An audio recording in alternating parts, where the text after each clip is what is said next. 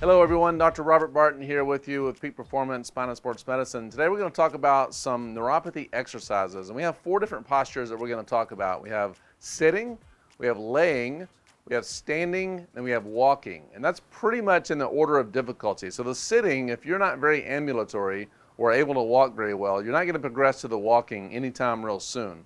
Now we'd like you to be able to get to that point, but we have to start somewhere. So we're going to start with the sitting exercises. And the first sitting exercise is called ABCs. It's a very standard exercise that we use to increase the mobility of the foot, the neurological control of the foot, and it also helps with circulation. So one of the biggest problems with neuropathy is that circulation is diminished, and that actually creates an environment where the nerves die off, and that creates pain at first, and then eventually numbness and late-stage neuropathy.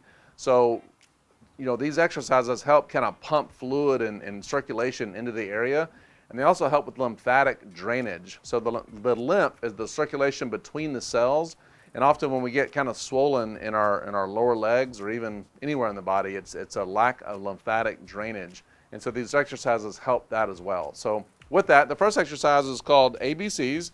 It's very simple. We're going to put our leg up. We're in a sitting position. We're going to put our leg up in a fashion like this, and we just kind of draw out the alphabet. So it doesn't have to be perfect, but there's an A, and then we're going to B, and that's a capital B, and then we're going to do a C, and then a D, and you kind of get the point, okay? So what's happening is you're tracing the alphabet with your toe, and in doing so, you're going to basically move the foot in all kinds of different directions. If you run through the entire alphabet with one foot, and then switch and run through the entire alphabet with the other foot, then you're going to get a really nice increased circulation. You actually start feeling your muscles in your lower leg, and just be diligent to actually carry through the entire alphabet. That's going to be very important. So the second exercise is called foot pumps. And again, in a sitting position, we're going to raise the leg up, and we're just going to pump the foot forward and then backward.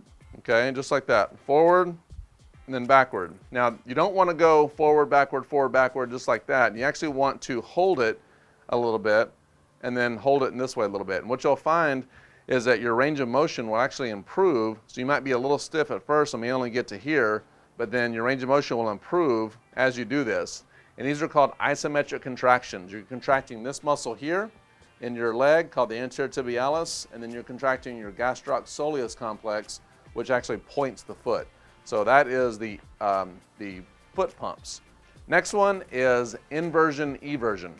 So inversion, eversion, here we have inversion, and here we have eversion. So it's the same thing. We're holding an isometric contraction, inversion, eversion, and it's exactly the same as the foot pumps in terms of the cadence or how fast you're doing it, and you're pumping up the muscles that cause this to happen, which helps increase circulation, okay?